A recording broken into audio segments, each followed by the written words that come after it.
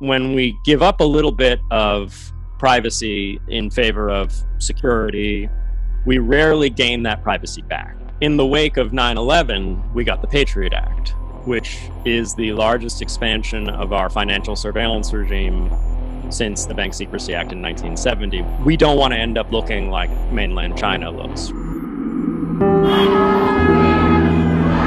With lockdowns still in effect across the country, Americans are growing restless. They've taken something and blown it so far out of proportion that it's destroying our country. There's a system that could make reopening possible without increasing the spread of COVID-19. It's called contact tracing and involves tracking down every in-person interaction that infected individuals have had in the preceding days, and then testing, isolating, and repeating the process. Several countries are using phone applications that use Bluetooth or GPS to generate a record of who individuals have come into contact with. In Singapore, downloading contact tracing apps is voluntary. China and Israel use them to enforce mandatory quarantines and isolation. Voluntary coronavirus tracing and tracking software for iPhones and Androids. In the US, Apple and Google have partnered to create a contact tracking app for iPhones and Android devices. But these technologies are raising serious privacy concerns. It's important that these systems are lawful and voluntary.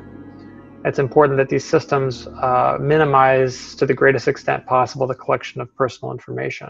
Alan Butler is a lawyer with the Electronic Privacy Information Center, which has been urging Congress to build privacy protections into any contact tracing system deployed in the United States. Butler says it's also vital that the system be entirely voluntary.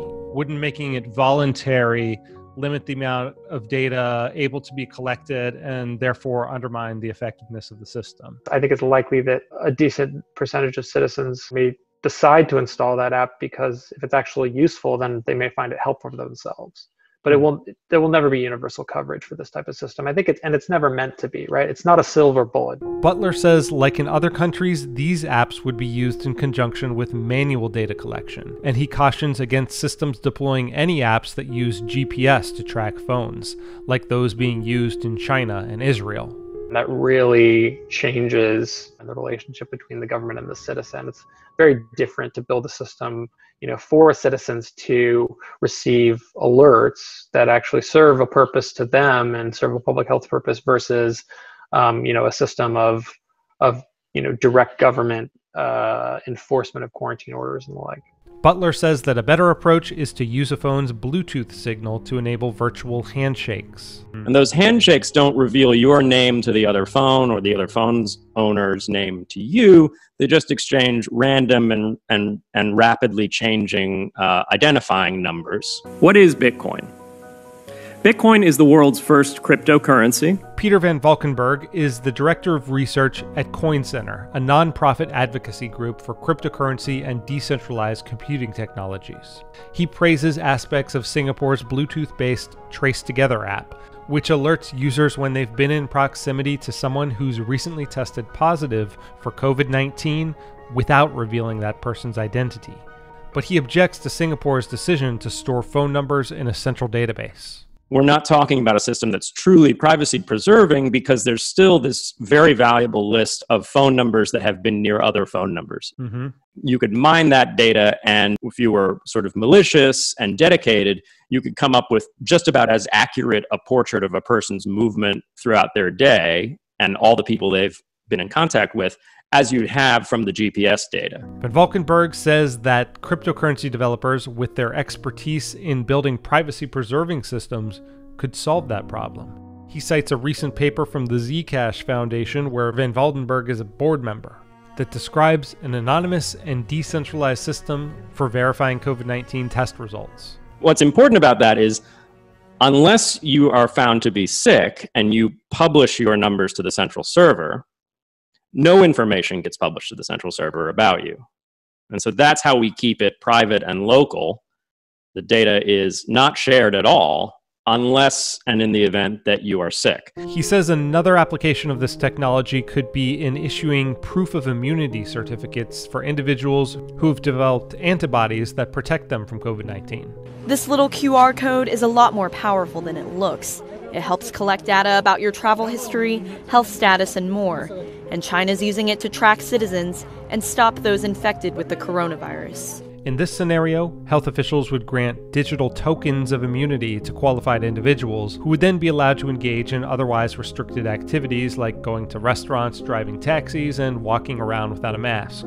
So the normal way of doing digital identity is to just have a big list. The decentralized ledger would not include any personal identifiable information. It would just be these pseudonyms. That's, in a nutshell, how Bitcoin works. We have this database of who owns which Bitcoins, but it's not one company that controls it. It's a blockchain that's shared across many people.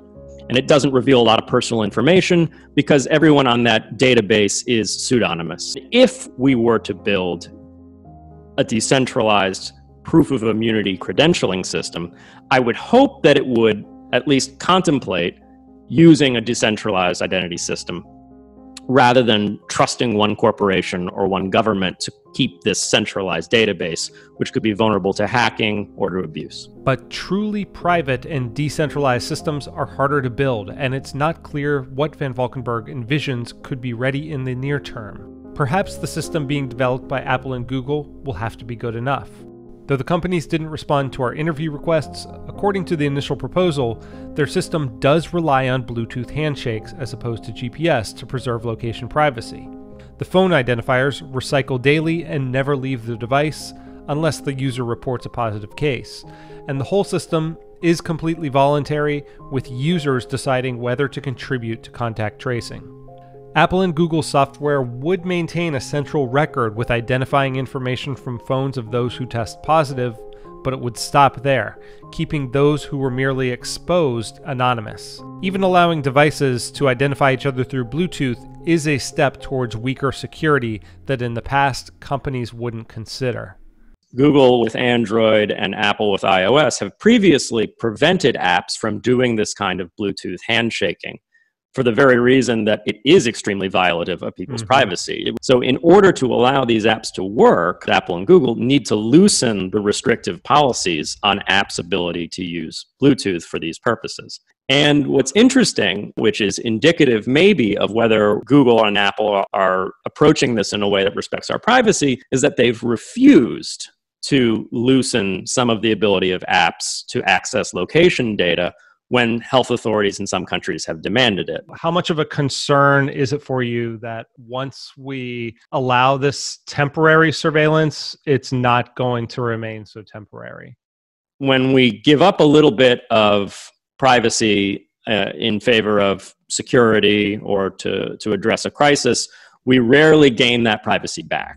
In the wake of 9/11, we got the Patriot Act, the largest expansion of our financial surveillance regime since the Bank Secrecy Act in 1970. And we may now see that, rather than in the terrorism context, in the pandemic context.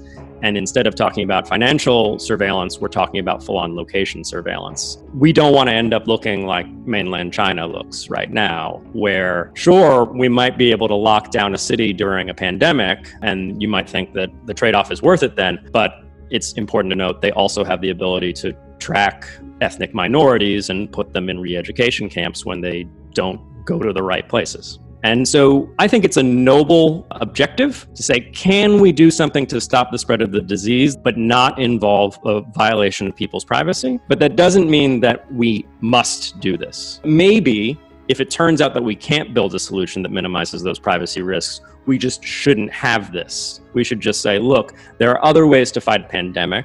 As states begin to contemplate plans to end lockdown, the Apple-Google project is set for release in mid-May. The onus is on all of us to make sure to scrutinize the systems that are put into place, the proposals that are put forward, and to make sure that they are protective of privacy and that we don't, adopt some, new eternal system of perpetual surveillance. I think none of us want to live in that world.